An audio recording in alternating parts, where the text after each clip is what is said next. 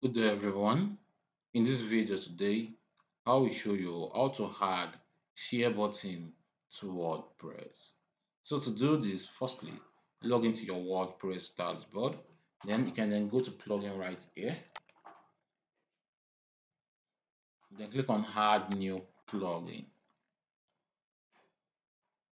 So firstly, if you have Jetpack installed on your if you have Jetpack installed, you can just activate their sharing option because they have the share option in their pack. As you can see, you just have to enable it. If you have Jetpack, you just have to enable it. Then you do some settings. But if you don't have Jetpack, you can use other one, which is this social sharing plugin, which is Sassy Social Share. As you can see, you can just search for Sassy Social Share. Let's just paste it right here. Sassy Social Share. So here is it right here. So the next thing for you to just to click on install, then click on activate. So when done with that, you can then go to the settings of the plugin which you just install. Let's just go to the social. As you can see, just click on settings right here.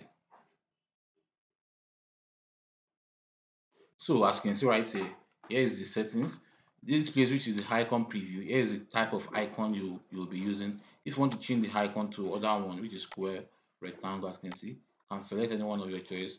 You can even change the size with this one right here. Plus, as you can see, to increase. You can click on minus to decrease, depending on how you want it. As you can see, you can add the color to the background and some other thing. So let's go to the next one, which is standard interface.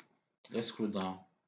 So right now, here is what it will be showing on your share button, in your post and on your home page. So to maybe you want to add more, you want to remove, what you have to do is just to come right down below right here and select any one of your choice. For example, let's say I click on WhatsApp. As you can see, WhatsApp has been ticked already.